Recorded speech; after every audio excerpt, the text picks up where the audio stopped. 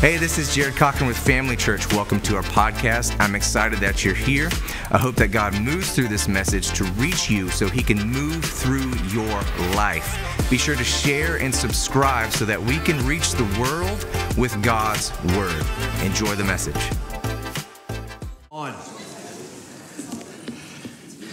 It's good to be in the house of the Lord and sing praises. It's one thing that boy don't have on me. He can't sing. I can't either, but I don't let that hold me back. Good to have you in the house this morning. We welcome you if you're visiting. If it's your first time in a long time, we're glad you're here. We hope you've already been welcomed. We pray that today will be a changing day in your life. Amen? Amen. Every day we pray that it's a changing day in your life. We often do things on specific days that are very important to us. This happens to be the weekend that we are recognizing our veterans and Veterans Day weekend.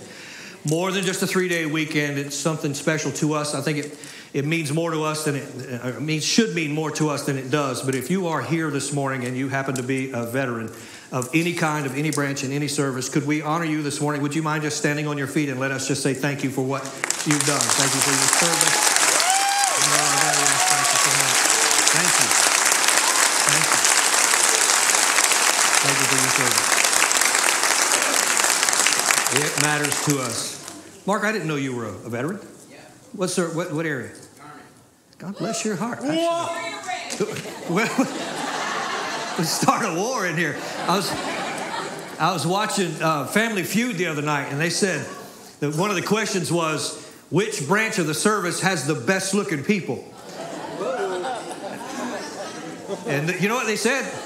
You'll like this. They said Marines. I don't know about all that. The Marine Corps' birthday. Today? Well, happy birthday. God bless them. I learn more stuff every day. Praise the Lord. So what a great day. It's a great day for our nation. I think it's a great season for our nation. I think it's a good thing for everybody. Let's move forward in a healing way. Amen? Move forward in a healing way. I think that we can just take moments like this and just make the most of them. And I pray that to God that we will, as a nation, that we'll do that. We'll make the most of this moment and step forward into whatever future is coming our way. Either way, Jesus Christ is Lord. God is on his throne. And so we're handling every way. But when the righteous are in authority, the people rejoice. And let's just pray that we continue to see that happening. Ladies, I think there's a fellowship this Thursday night, if I'm correct, at 6:30 p.m. in the event room over there. Don't want to miss that. So if you're a lady and you'd like to go, or if you identify as one, you'd like to. Oh, Jared's going to get you. Y'all can tell I hadn't preached in a while. Feel a little spicy. What you do, first of all, is get the crowd mad at you, and then you can kind of win them back over. If you have your Bible, turn with me to 2 Kings chapter 6. Pastor Jared is out. He is in Georgia enjoying a weekend. I don't know if they're watching or not. I hope to God they're not. They are. Turn it off and go play. But they deserved some time off, and I'm always happy to get a chance to be his backup quarterback. So I'm going to take a swing for the fences this morning. 2 Kings chapter 6. This week sometime, if you will, in your own time of reflection, take the time to read the first 5 chapters of the book of 2 Kings. Because in those first 5 chapters, more happens in just those few chapters than has happened in my entire lifetime. You see things just that you will not see anywhere else. Chapter 1 picks up after the battle between Elijah and the false prophets on Mount Carmel. And if that wasn't enough, an ungodly king, Ahaziah, sends messengers to come command that Elijah the prophet show up at the king's castle, and Elijah calls fire down from heaven and burns up 100 of them. 50 here, 50 there, and the third 50 that comes up goes, hey, ho. Kind of like I would do, like, I ain't going out there. Chapter 2 finds Elijah, the prophet, being taken up by a whirlwind into heaven on a chariot of fire, just received by God to heaven without having to taste of death. What an amazing chapter. Chapter 3 begins the alliance between the newly anointed prophet Elisha and King Jehoshaphat, which became a remarkable alliance between those two. Chapter 4 is the record of the beginning of the miracles of Elisha. And as you know, he asked Elijah for a double portion of his anointing. And as we know, looking at the Bible, he did exactly twice the miracles that Elijah did. So the life of Elisha was just boiled in miracles. You see that it started with the widow's oil. He restored the oil for the widow, the resurrection of the Shunammite's son who had passed away and died, and then a Jesus-like multiplication of food for people to eat. Chapter 5 is the healing of Naaman the leper, who came with leprosy and told him to go dip in the Jordan River 7 times, and that whole story as it played out. And then the greed of Gehazi, who wanted something in return and was stricken with leprosy. So that's why I say in the first 5 chapters, there's so much more that just happens there. But chapter 6 is our text for the day. And I know you've been standing for a minute, but would you please stand in honor of the reading of God's word, starting in 2 Kings chapter 6 and the 8th verse. Now the king of Syria was making war against Israel. Funny how things don't change. And he consulted with his servants, saying, my camp will be in such and such a place.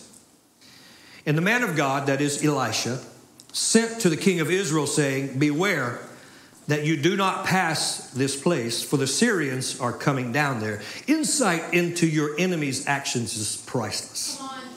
I'm going there this morning. Verse 10, then the king of Israel sent someone to the place of which the man of God had told him. Thus he warned him, and he was watchful there, not just once or twice. Therefore, the heart of the king of Syria was greatly troubled by this thing, and he called his servants and said to them, PC version, which one of you guys is ratting us out? That's how I would have said it. Will you not show me which of us is for the king of Israel? Verse 12, and one of his servants said, no, none, my lord, O king, but Elisha, the prophet who is in Israel, tells the king of Israel the words that you speak in your bedroom. Have mercy. So he said, go and see where he is, that I might send and get him. And it was told him, saying, surely he is in Dothan. Dothan, by the way, is where Joseph was betrayed by his brothers. Therefore he sent horses and chariots and a great army there, and they came by night and surrounded the city. And when the servant of the man of God arose early and went out. Do y'all remember this story? There was an army surrounding the city with horses and chariots. And his servant said to him, O Lord, alas, my master, what shall we do? That instant rise of the spirit of fear. Verse 16, so he answered, do not fear, for those who are with us are more than those who are with them.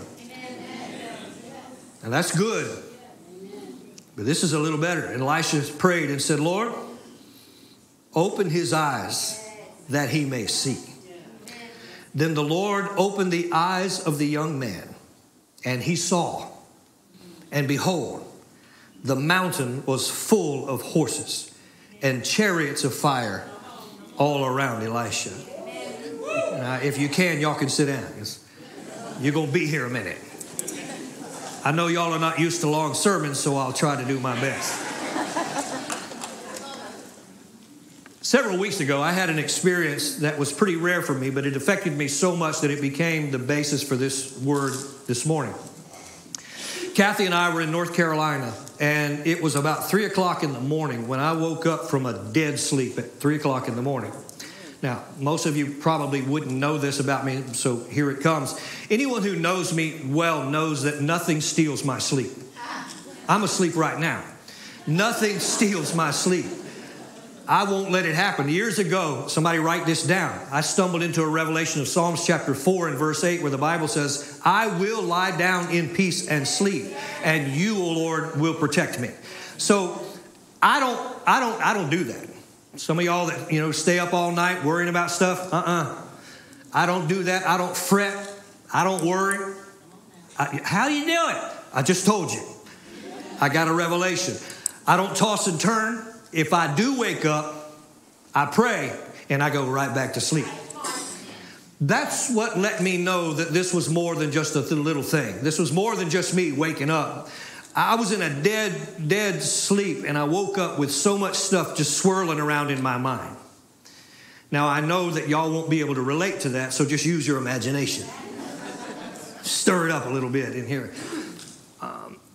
so much in my mind that I can't even tell you how it just happened. Like just a flood of things just came running at me in my mind at one time. Now, thankfully, since I'm old as I am, this isn't my first battle. So I immediately recognized what this was. This was something. This was something more than just I woke up. This was a spiritual thing. Don't think that it doesn't happen, y'all. This was a spiritual thing. It was happening in the middle of the night. It was happening to me. And so I immediately obeyed the word. The word of God says that the weapons of our warfare are not carnal, but mighty through God to the pulling down of strongholds. Listen, casting down imaginations and every high thing that exalts itself against the knowledge of God, and bringing every thought into captivity to the obedience of Christ. I immediately did that. And when I did that, it settled. But this word jumped in my spirit. And so I knew, okay, devil, you tried that, so I'm going to do this. I'm going to give this to the people and let them walk with it. This morning, I want to press this thought into your life. Maybe you're going to need it. Maybe you won't, but you might at some point in your future. The thought that I had that I want to press into your life is this, based on these verses we just read. Just because I don't see it. Come on. Yes, sir. I'm going to hang with that for a little while. You need it more than you think you do. Just because I don't see it. Father, have us this morning in a posture that we can hear what you have to say to us this morning. Let everything that we do from this moment on bring you glory, bring revelation here. Open the eyes of our understanding, God. Let us hear what you brought us here this morning to hear. And they said together, amen. One of the most common words for us as believers is the word faith. We are all, in our own way, workingly familiar with it. But by definition, faith means trust and confidence in God and in his promises. When you strip it all down, that's what it means. It is being able to trust God, not because you have to, but because of the reality that in your life, he has already shown himself over and over again to be true and to be trustworthy. When you say, I have faith, what you're saying is, I believe. It's that simple. I am persuaded. I believe. I believe what? Well, I believe that God is real. I believe that this is true. I believe that God is able. I believe that he is faithful. I believe that his word is true and his promises are true. Now, we live long enough now to know this, and hopefully you do as well, but that is how God wants us to live. That's how he wants us to live. 4 times it is recorded in your Bible, the just shall live by faith. 4 times. When the Word of God repeats something that many times, then it's significant to us. Hebrews 11:6 says, without faith it is impossible to please God. So many folks running around trying to figure out ways to make God smile, make God happy. There it is. Without faith, it is impossible to please God. And then the writer of the book of Hebrews goes on to devote an entire chapter to the exploits of the men and women of faith, who through faith, according to the word, subdued kingdoms, worked righteousness, obtained promises, stopped the mouths of lying, raised the dead back to life again. They did all of these things. If you've ever read Hebrews 11, you see it one right after another. Now, as a child who grew up in church, so many times when I read through those names, I just thought they were really something spectacular. I don't know if you saw it this way, but that's how I, through a child's eyes, saw it. I saw that they were not like me. They were not like me. They were not like me at all. I mean, they had to be something. I mean, they did all of these things by faith in God, and I'm not necessarily like that. And so even though all of that is exciting, it always felt like it was just out of my reach. It was just something that they did, but, you know, it's nice to read and nice to see it. Until one day when I was reading through the book of James, and I found James chapter 5 and verse 17. In James 5:17, it records this about Elijah. It says, he was a man just like we are. And I went, uh-oh. It became revelation to me. He is a man like me. He is a man like me. He's not different. He's not special. He's a man just like I am. And that changed everything for me. And to this very day, to this moment, when I read their stories looking through that lens, I don't see superiority. I don't see superhumans. I see humanity. I see somebody, come on, just like me. He was just like me. And I don't know when or how we bought into this, but sometimes when you hear people talking about faith or fear, they sometimes present it to you as if it is an either or proposition. You either have faith or you don't. You are either in fear or you are not. But what it is really, and I think I've found it out to be true, is that it is a complex mixture of both of those things that are fighting for victory in that moment of your testing. So when you are having a test in your life and you feel that little tinge of fear, that doesn't mean you are a failure. That just means you are human. I'm going to preach before I get out of here this morning. That is humanity. I am not a machine. I will preach this until I'm done because we are all flesh. There will be times in your life when you have doubts and you are afraid. Oh, I'm going to walk by faith. And then the next day, you get a phone call and you freak out about it. And so you think this faith stuff doesn't work. That's not true.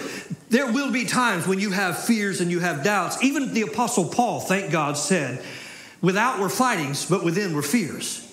I was on the outside telling them, I got this, but inside I was afraid. I find it to be true in my own self that many times I am full of questions.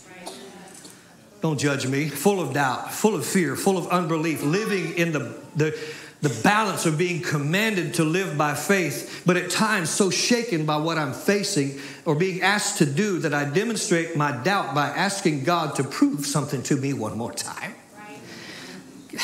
I'm sure you already know this, but for the sake of the sermon, I'm going to say it, that sometimes living and walking by faith makes no sense at all. Dear God, help us, because everything that you can see and everything that you can hear is telling you this, but your faith is telling you that. And so one of the tendencies, that we all have is to look for some kind of an evidence or sign or proof that we are at least going in the right direction or that I have not just completely lost my flipping mind. Have I just lost my mind? Hey, let's buy some land. You've lost your mind. Memory lane. I'm old enough now. I got memories. 25 years ago, I preached a sermon over on Kings Estates Road that got me in trouble. People got mad at me. I don't mean just a little, that hurt my feelings. No, they got mad at me. I preached a sermon called Sometimes All I Have Is a Maybe. You would have thought I slapped the Pope. People wrote me letters. People made appointments, came to my office. We didn't have email. They came to my office. You obviously don't understand what faith is. Maybe you don't get it, but you're so wrong. I said sometimes all I have to go on is a maybe, even though what I said was straight out of the Word of God, y'all. Look it up, 1 Samuel chapter 14. When Jonathan was facing an enemy, he said, who knows, maybe God will work with us. I'm going with that. But if you need more, Shadrach, Meshach, and Abednego stood in front of the king and said, God can do it, God will do it, but if he don't, maybe he will, maybe he won't. I can identify with that. Maybe not you, but I can identify with someone who stands up and says, I'm just being honest right now. I'm trying to get my heart back to a posture where I can trust God again. I'm just trying to get there, man. I'm working on it. All of which brings me back to this original thought that sometimes as we are doing our best to follow him, there are things that we don't see. 2 Kings is one of those moments. Transparency. As a child, I grew up afraid of almost everything. The spirit of fear. Your verse this morning, God has not given us a spirit of fear, power, love, and a sound mind. When I was a child, I was terrified of everything. I don't know why. I grew up in a safe home. I never had any trauma. I was afraid of everything. Cats, bats, rats, snakes, spiders, dark. You put me in a dark room, I'm freaking out. I was just afraid of everything. Until one day in Sunday school, thank God for Sunday school teachers, our Sunday school teacher taught on this, and this story changed my life forever in this moment. Syria and Israel were at war. And every time the king of Syria would hatch a plan to go somewhere and do something, the Spirit of God would tell Elisha what was going to happen. The spirit of Elisha, the prophet Elisha would tell the king of Israel what was going to happen and where they were going to be. And so every time he tried to do something, oh my God, let the people of God get some revelation. Just chill for a minute and just soak that in. That at any moment, God knows every plan being formed against you. You say, oh, well, there's no plan being formed against me. You are so mistaken. Right now, there are plans coming at you. Your phone's going to be ringing this week. That at any moment, God knows every story, every lie, every alliance, every whisper. He knows this, not only the plans that he has for you, but he also knows the plans that the enemy has for you that are coming up this week that you don't know anything about. Somebody get some revelation. Somebody is scheming against you at work. And you don't think they are. Oh, that's my best friend. Your best friend would shove your head into the boiling oil if they could. There's somebody at work right now that don't like you, that wants your place, that wants your spot. There's somebody right now that don't like you, that wants your man. Oh, you ain't saying nothing. You notice Kathy ain't said nothing. You're like, let's go. Where you at? Take a number. You can have that. Your best friend is gossiping with you on the phone. And you feel so good about that, but you don't realize that the moment they hang up with you, they're going to call somebody else and talk about you to them. Because if they'll talk with you, they'll talk about you. God knows. So this is a little insert right there. So the king of Syria says, well, where is this fool at? He said, he's in Dothan. So the king sends not just a few soldiers. Did y'all read that? He sends an army. Let the people of God get some revelation. Why do they send an army against one guy? Because you have a bad God. Why did they put a stone on a dead man's tomb? You see the same thing. The army gets in place, and I've always loved this, that the following morning when the servant walks out to go to Starbucks, he walks outside, and there they are. There's an army. They are wrapped around the hills. And he immediately runs back inside and says, what are we going to do? And Elisha says, do not be afraid. Verse 16, do not be afraid, for there are more on our side than there are on their side. Then Elisha prayed, Lord, open his eyes and let him see. The Lord opened the young man's eyes. Listen to me because we're going to go there. The Bible says, and when he looked up. If this was Jared, y'all would know we're getting ready to do something. Said when he looked up. When he looked up. When he looked. When he looked. See, I love that when he does that. When he looked up. Somebody needs to hear this, that you're finding all the wrong things because you are looking in all the wrong places. You're not looking up. You see, you're looking in the wrong places. Depression wants you to look down. You get into a depressed state and you start looking down at the ground. Fear wants you to look around. Fear wants you to look and see who can help me, what can turn this around. Pride wants you to look inside. Oh, I can fix this if I can just get my hands on it. Failure wants you to look down. Part of your maturing process is when you finally learn where you're supposed to be looking. The Bible says, I will lift up my eyes to the hills from where my help comes from. You've got to learn how to lift up your eyes and look for God in every situation. The Bible says that when he looked up, when he looked up, he saw that the mountains were filled with chariots of fire right behind my enemies. Sometimes don't you ever feel sorry for your enemies? No. I need to preach a little bit more. You should have said yes so it would sound religious and right. But you're probably right. I don't feel sorry for them. They probably deserve what they're finna get. Said they were circled and surrounded. It happens so many times in life when we start to live by sight and faith, that in light of our circumstances, rooted in our carnality, we start counting and we start calculating. We start trying to figure it out. What do I have? What do I have left? How much do I have? How many do I have? Do I have enough? Rooted in our carnality, we start trying to count and we start trying to calculate how we can figure this situation out. Who is with me? Who is against me? Can I make it? Can I take it? Am I strong enough?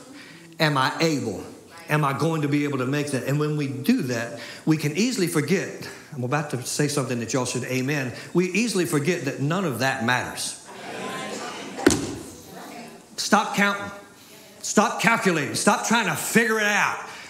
What do I got? Who's with me? How's this going to work? What do I got to do? Who do I need to talk to? What do I got to, how am I going to get that money? It doesn't matter. If you've got one and they've got 1,000, you're still winning. It doesn't matter who is against you. All that matters is that God is for you. When we start trying to figure it out, I'm trying to help somebody, we start letting our flesh interrupt our faith. And then we talk ourselves right out of believing God. Have you ever talked yourself right out of believing God? Don't you think God's just sitting up there in heaven going, are you serious? Don't act like you don't do that as a parent when your kid does something stupid. God, we start looking at the giants and stop looking at the greatness of God. You don't need to be looking at your giants. You just need to be looking at the greatness of God. Stare into his eyes. And you'll see the greatness of God bigger than your giants. We stop thinking like giant killers and we start thinking like grasshoppers. Too many believers sitting in churches this morning thinking like grasshoppers. You think you're smaller than everybody else. You forget that even in a lion's den, I know what I'm going to say, so I'm excited about it. You forget that even in a lion's den, there is only one king. And his name ain't Simba. His name is Jesus. Even in my lion's den, there's only one king. And it ain't me. On that night a few weeks ago in North Carolina, I woke up like that. Maybe you can relate. I was instantly overwhelmed. I don't get overwhelmed. I was instantly overwhelmed by thoughts and feelings and emotions and circumstances and questions and what ifs. Let me just insert something here, because I got to. It's an old-fashioned Pentecostal shout out. Thank God for the Holy Spirit. Where y'all Pentecostals at? Thank God for the Holy Spirit. We need the Holy Spirit of God in our lives. At altar this morning, if you're not filled up and beyond with the power of the Holy Spirit, that's your prayer. You need to pray, God, fill me up today. I need you. Thank God Almighty for the power of the Holy Spirit in us. We need the Spirit of God in our lives, because for a moment I forgot everything that I was supposed to be remembering, and he quickly reminded me. Now watch this. And not only this, but after that, I got the victory over that. I woke up the next morning feeling, woo. You know, that little woo that you get when you wake up the next morning. But the next few days, I felt supernatural. Like, where's the devil at? Is there happen to be one around here stepping into places just looking for a devil? Because it was something supernatural. God reminded me, man, there's more in you than you know that there's in you. I started looking for devils to fight.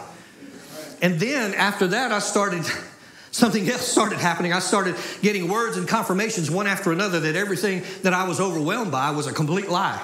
You know the devil is a liar. So when he's starting to talk to you, everything that he's saying is a lie.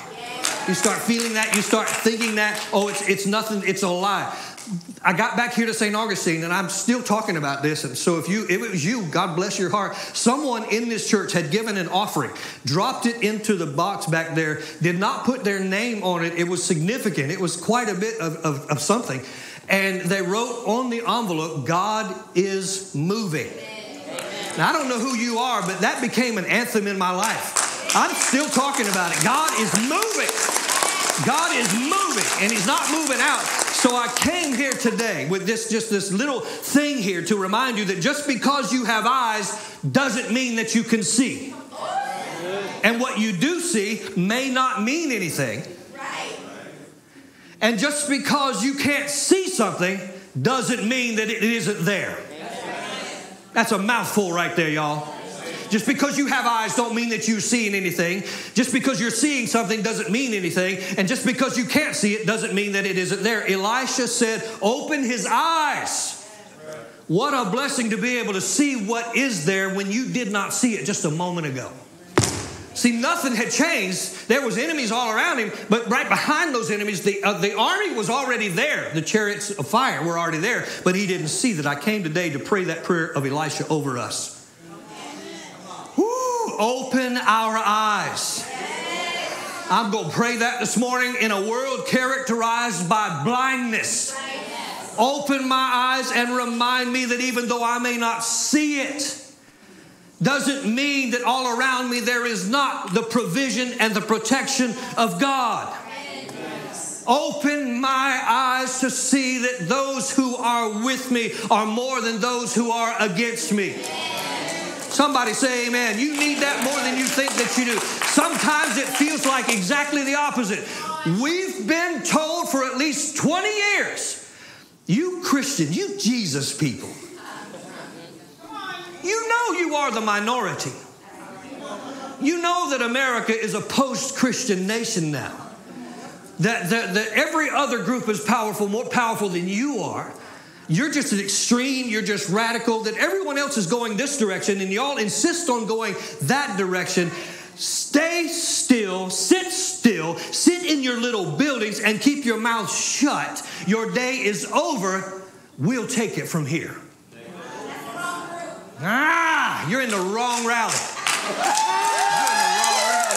in the wrong rally. You'll take what? You'll take what? Amen. Don't stand up. Let's not get crazy. Don't make people mad. I'll get kicked off of TikTok.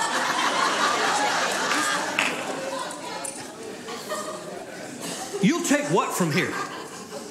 Because every stupid thing that the world has taken over has gone to... Everything woke goes to a really bad place. Indoctrinating children. You know, your schools, and God bless the godly teachers, but in schools, many ways, what they're getting is nothing but indoctrination.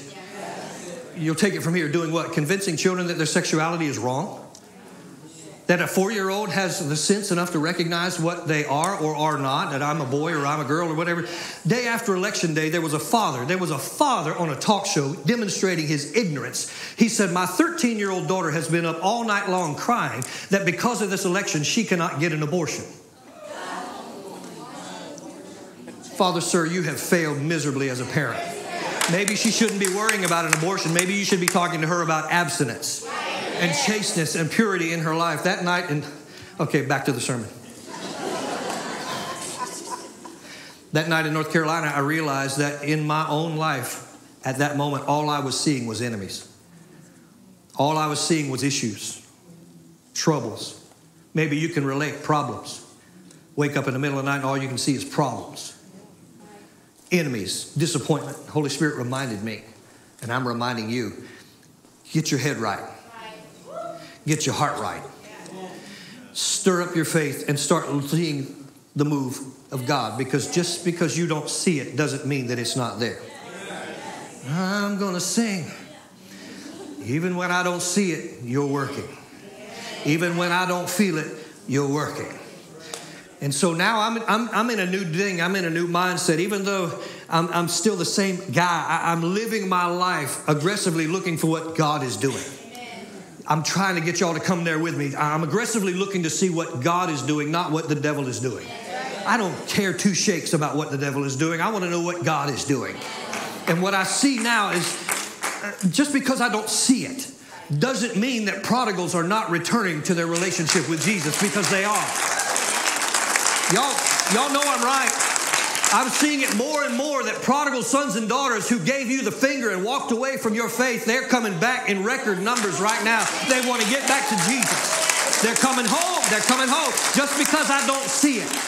Just because I don't see it doesn't mean that God is not fighting for me and my prayers are not prevailing. The enemy can tell you you're going to lose this one, but just because I don't see it doesn't mean that God's not fighting for me. Just because I don't see it doesn't mean that drug addicts and alcoholics are not being set free, because they are. In record numbers, we're seeing this. In fact, alcohol sales are beginning to dip, and those people who run those companies are getting a little bit nervous and wish y'all would shut up. Just because I don't see it doesn't mean that heaven is not real. Where y'all at? I believe that there are streets of gold, gates of pearl, and walls of jasper. I believe that he paves the streets with gold. I believe that my family is there. Just because I don't see it doesn't mean that heaven is not real. Don't let the devil talk you out of it. Just because I don't see it doesn't mean that hell's not real. I expected just as much of a shout about that. Hell is real. Just because I don't see it doesn't mean that judgment is not real. You may get by with it for a little while. If I was Jared, y'all would have said, You may get by with it for a little while, but God will not be mocked. God will not be mocked. Judgment is real. Just because I don't see it doesn't mean that revival isn't happening. Because it is. Have y'all seen more and more of these stories at college campuses and schools that it's just happening? Entire football teams, college football teams are stopping practice to go and baptize people who give their life to the Lord. It's happening. Just because I don't see it doesn't mean it. See, the world's got your head turned in the wrong direction. You're looking at all the wrong things. You think that the world's gone to hell. It has not. It's leaning back toward heaven. Just because I don't see it doesn't mean that the favor of God is not all over my life. You think I've got more enemies than I do God. No, you don't. God's favor is all over you. Just because I don't see victory happening all the time doesn't mean that I'm losing. When all I see is the battle, you see my victory. Somebody needs to sing that. In the Spirit, by faith, I see lost souls turning back to Jesus in record numbers. I see it because I'm looking for it. I see revival and restoration and deliverance happening all the time. I'm seeing lives changed, victories happening, souls are being won. I'm seeing with my own eyes at 62 years old, dry bones are waking up. Have you felt it in the church? Dry bones are waking up. They're starting to stir and come back to life again. I'm starting to see believers becoming bolder again. Got to see more of that. We got to stop cowering in front of the culture and dare to take a stand. Oh, they'll cancel me. Cancel away. You cannot cancel what God has confirmed. You can't do it. Believers are becoming bolder. Y'all, I went to see Frank in the hospital the other day. Y'all know Front Row Frank? If you know, you know. Front Row Frank. Stuck a screw in his foot and didn't say nothing. Grunt, army grunt. He just carried the screw around for a week. I don't know what he did, but he ended up in the hospital. I went up there to visit him a couple of days ago, and I consider myself a pretty bold guy about my faith. He said, Pastor, you know what we need? And I was like, oh, Jesus, what? We need some Bibles. I've already led 20 people to the Lord. And I'm like, what? Okay, Frank, enjoy that morphine. Hand to the sky. Buddha's my witness. I'm standing there, and the orderly comes to get him, and he's obviously some other kind of nationality. And Frank's laying in that bed, and he says, do you know Jesus? Amen. Yes, sir. And the guy was like, no. And you could tell this was a moment like, oh, Jesus. And he said, no. He said, well, do you believe? He said, well, no, I don't believe. He said, can I pray for you? And I'm like, cool, let's do this. So Frank reaches out and takes him by the hand and starts praying. And at first it's one of those, Lord bless the man, he needs to know Jesus. And then he says, now repeat after me.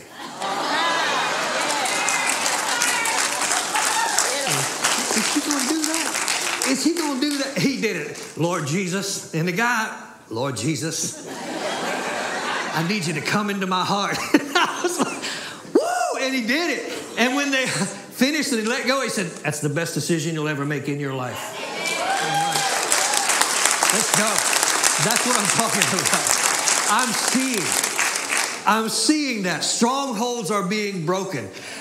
God's Spirit, y'all, is being poured out in ways that we haven't seen. Sons and daughters are I see revival in America. And I hear God saying in my spirit, look for more. Look for more. I want to put some new eyes on the job. I want to put all of y'all's eyes on the job. Just because I don't see it doesn't mean that it's not there. God said you will search for me and you will find me when you look for me with all of your heart. Amen.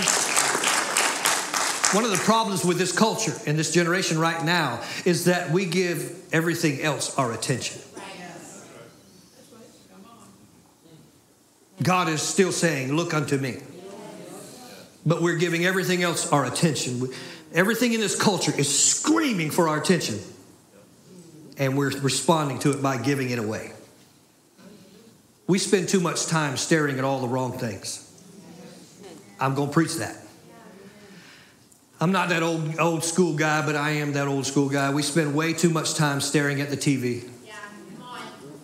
Movies, videos, phones. Some of y'all sitting in here right now, you've checked your phone 10 times since I've been preaching. Newsflash, you ain't that important. You ain't that important. Unless your name is Doctor, you ain't that important. Too much time staring at the culture. Oh, did you see what J-Lo wore? I don't give two shakes what J-Lo wore. J-Lo can't make up her mind who she's going to marry. She needs to stand up and tell me who to... Anyway. Celebrities. We are a celebrity worshiping culture. I remember when I was a kid, I was going through the checkout line one time with my dad at some supermarket, little Pick and Save or something. And there was one of them gossip rags over there with pictures of celebrities on it. And as a kid, I knew who the celebrities were. And I said, Dad, look at there, that's so-and-so. And Dad said, I don't even know who that is. And I thought, now, how is it possible that you don't know who that is? Well, here I am looking at celebrity magazines going, I don't know who you are. I don't care who you are. I don't know who you are. Oh, did you see what so-and-so did? No! We are staring at all the wrong things. I hear God saying in my spirit, start going deeper. Yes, amen. If you're going to be praying, pray for wisdom. Right.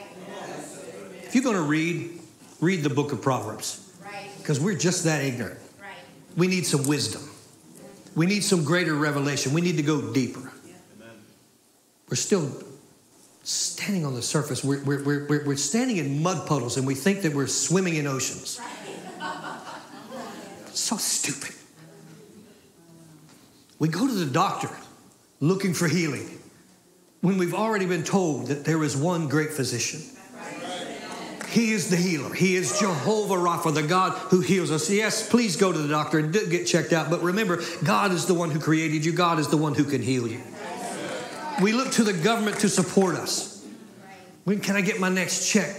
The government is not supposed to be your provider. The Word of God says that God Almighty is Jehovah Jireh, the Lord who provides. We make another appointment with our therapist, and we have completely forgotten that He is our counselor.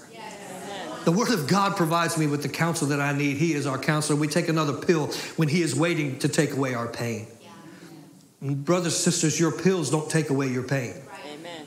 They just numb you. And so what we have right now is a culture that is numb, beyond belief. We got 5-year-olds taking antidepressants. What's wrong with us? God help us. I want to see His glory. When you sang, show us your glory,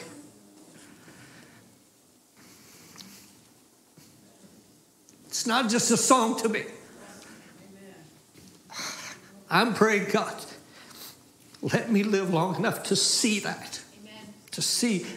To be in a place where your glory just descends in a room. I think for us, the closest we get is on Saturday nights. I'm going there. Saturday night prayer, 5 o'clock. A little tiny group of us get in here and we just go after God through prayer. You're welcome to join us, but don't come and screw it up.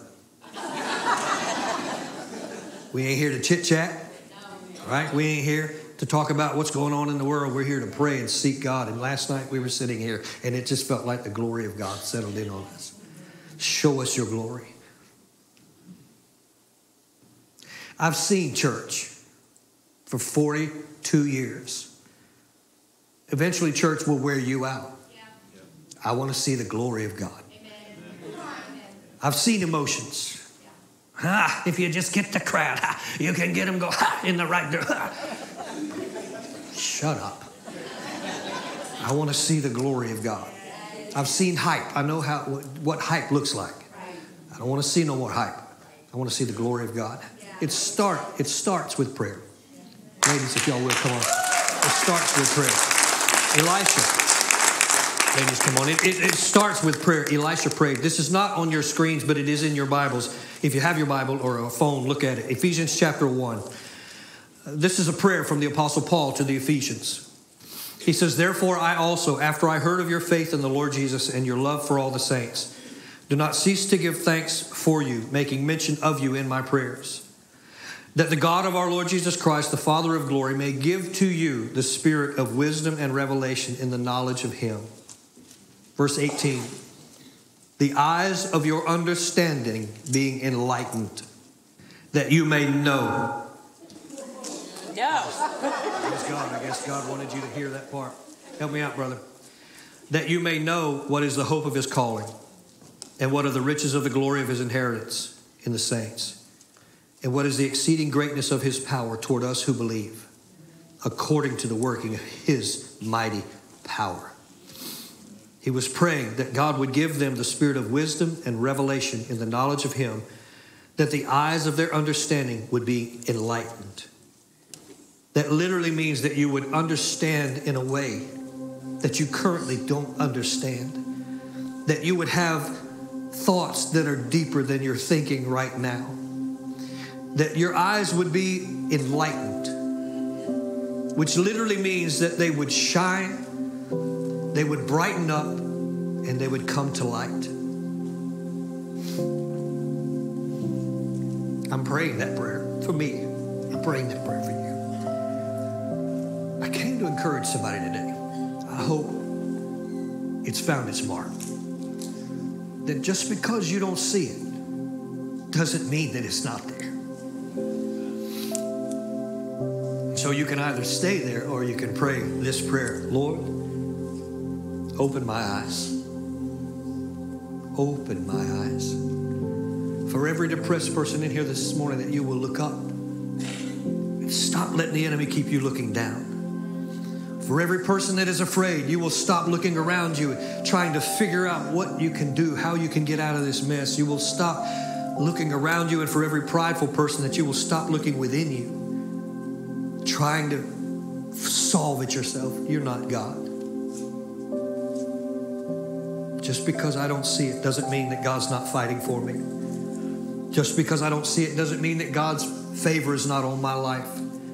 Just because I don't see it doesn't mean that it's not coming. Revival, healing, victory, breakthrough, it's all there. Just because I don't see it doesn't mean that strongholds are not coming off of my children and my family. Just because I don't see it doesn't mean that it's not there. So today, with heads bowed and hearts open, Father God, take this water, turn it into wine.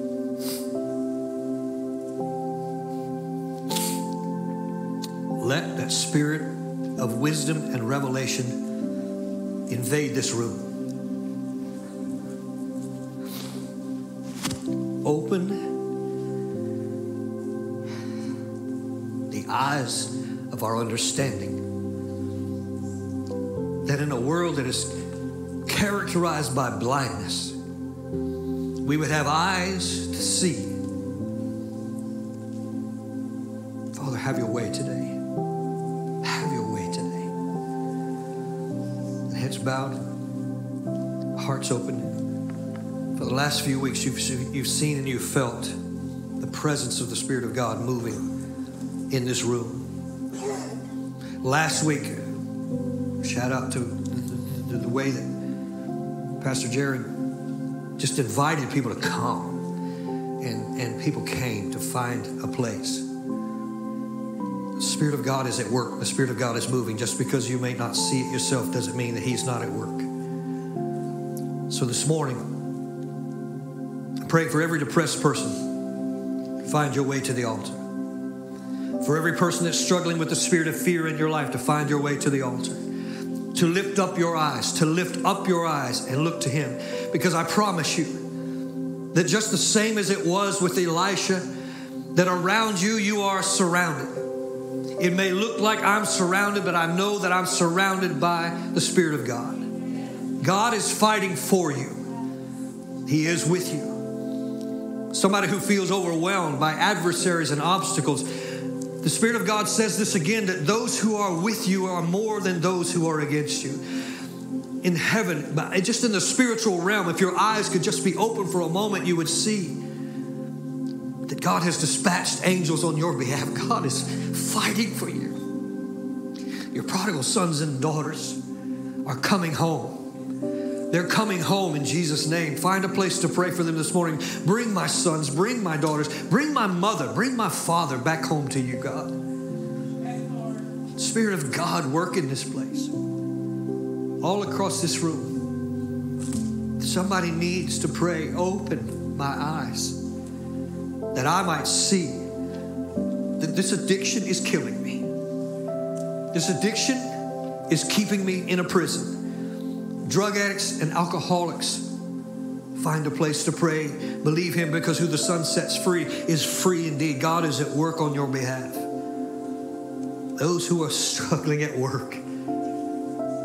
Oh God, I hate going to work every day because I know it's just going to be a fight. Bring that workplace to the altar this morning. God, go to work in my workplace. Go to work in my workplace in me first. Let revival come to my chicken place. Let it happen, Lord. And trust me, God can go to work in that place. All across this building, if you wouldn't mind, stand up on your feet this morning. Those of you that want to pray, come on and find a place to pray. The altar is open to you. You guys will come on and lift up your voices and worship.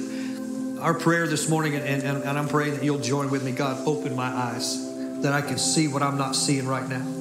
Adversaries seem to be so many. God, open my eyes that I can see that you are with me. Open my eyes that I can see that victory is mine, that I am not abandoned, I'm not forsaken, I'm not alone, you are with me. Open my eyes to see my sons and my daughters coming back to you, God. Open my eyes to see my marriage being restored. Open my eyes today to see healing happening in my life. God, I need this. Open my eyes, God, to see revival sweeping our nation. Open my eyes to see it. So, Father, today I pray your kingdom come, your will be done. Altars are open if you'd like to come on and find a place to pray. If you will, lift up your voice and worship this morning. Hallelujah. Altar workers, if y'all will, come on and find someone to minister to. Lay your hands on people and pray and believe God. Hey, I hope that message spoke to you today. I want to say thank you to everybody who is involved at Family Church and those who help support this ministry. If you would like to get more involved, you can click the link in the description or head to our website, familychurch.social. We would love to connect with you, and you can find all of our social media platforms on our website. Also, if this message spoke to you in any way today and you liked it, consider sharing it on your social media in any way that you would like so that we can help reach those far from God and return them to the arms of the Father. We want to see God work through you. We love you. Thanks again for listening. God bless you.